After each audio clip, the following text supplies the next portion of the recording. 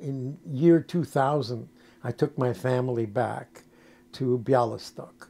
My father always said that he didn't want to go while he was alive because there was nothing there for him anymore.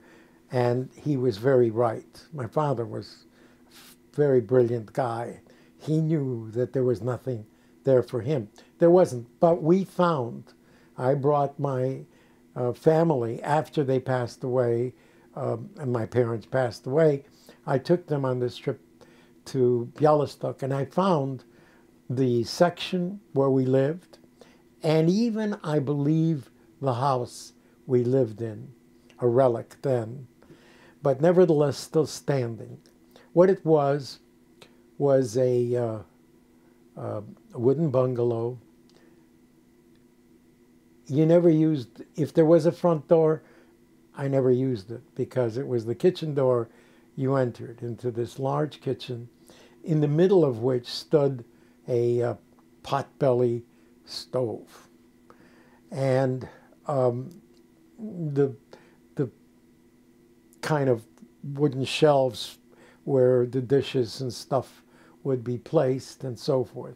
Then to the right, you entered a living room that was dominated by a white porcelain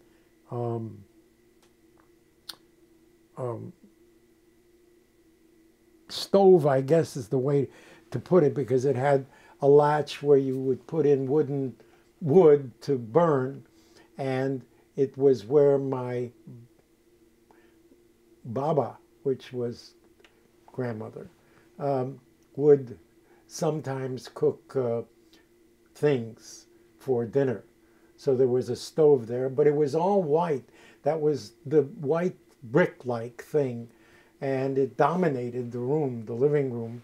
It wasn't a living, it was a dining room with a table and a small couch and chairs. And then there was a bedroom off to the left